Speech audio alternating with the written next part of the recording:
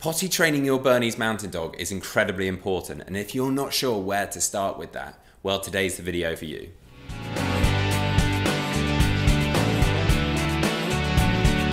Welcome back to the Fenrir Bernese Mountain Dog Show. My name's Joe and I'm a certified canine leader here at FenrirCanineLeaders.com. We are dedicated to helping you learn everything you could possibly want to know about the Bernese Mountain Dog, and then how to become a high-level canine leader so you can raise your very own. So if you're new here, don't forget to subscribe and turn on that notification bell so you never miss a future upload. Potty training your Bernese Mountain Dog is incredibly important. So today we're going to be learning from Will, the CEO and founder of FenrirCanineLeaders.com, how to potty train your dog. So we're going to tune into this webinar, so why don't you grab a notebook and a pen and start writing down notes so you know how to do this.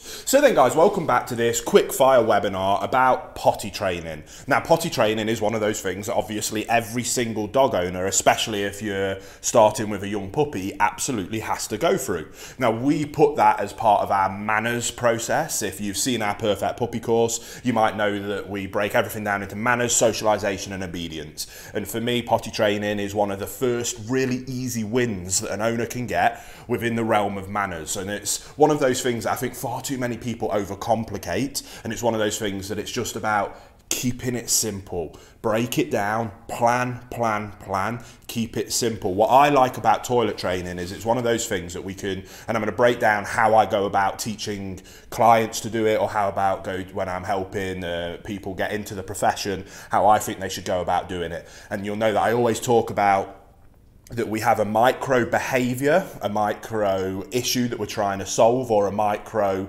trick that we're trying to teach. Excellent, we can narrow down on that micro issue, but is there an opportunity to teach things on a higher macro level? And I think that potty training is one of the first examples of this. Now from the micro, we need to teach a dog to not go number 1 or 2 inside and to do it where they should do. That's the micro issue. But what I love about my routine of teaching potty training is not only is it just incredibly successful at getting the job done really quickly, but it really helps with the macro picture of calm, consistent leadership and focusing on the consistency element of what it takes to be an excellent canine leader. So when you bring your new 8-week puppy home, or your owner's bringing a new 8-week puppy home, the way we do it is really simple. On the hour, every hour, when the puppy wakes up, after they've had a drink or something to eat. You can set that as an alarm, but you want to make it structured and routine. I always talk about routine, boundaries, structure, expectations is incredibly important for canine ownership, and this is where I say that it's an opportunity to help with the mindset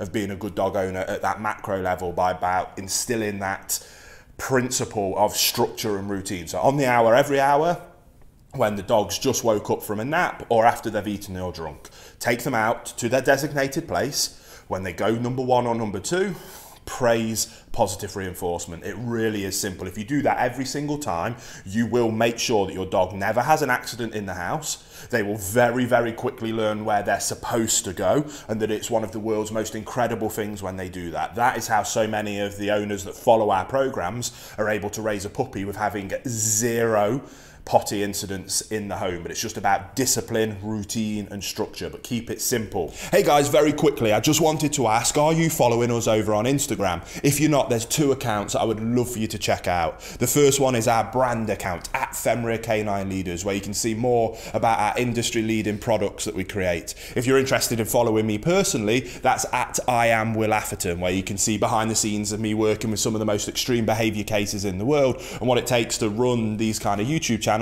And maybe if you just want to be able to come over and chat with me, that's the place for you. So there'll be links down in the description box for both of our Instagram pages. I'd love for you to come and check them out, and hopefully we'll chat over there.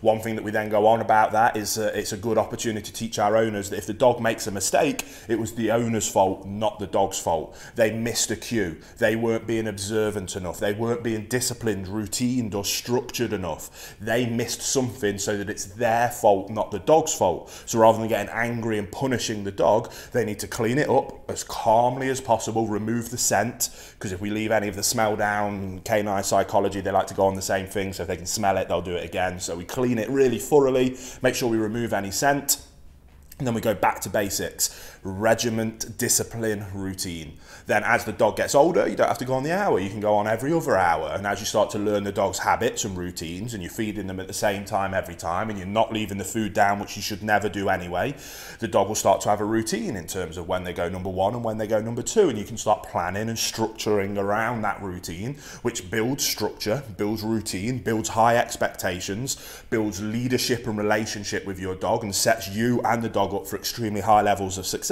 on that macro level. That's the most important part, by focusing in and teaching some skills on the micro level that is potty training. So again, it isn't rocket science, guys. Keep it simple, but stay calm. If there's any accidents, it's your fault, not the dog. So step back, readdress, and then put a better plan in place so that that accident doesn't happen again. Set them up for success, and then highly praise and reinforce that success. And you, with your puppy, or your clients and their puppies, will have their mind blown about how incredibly easy it was to potty train their dog. Something that so many people make it far more complicated than it needs to be. Keep it simple, keep it disciplined, keep it routine, structured. Calm, consistent leadership wins above everything else. So I hope you enjoyed that quickfire webinar.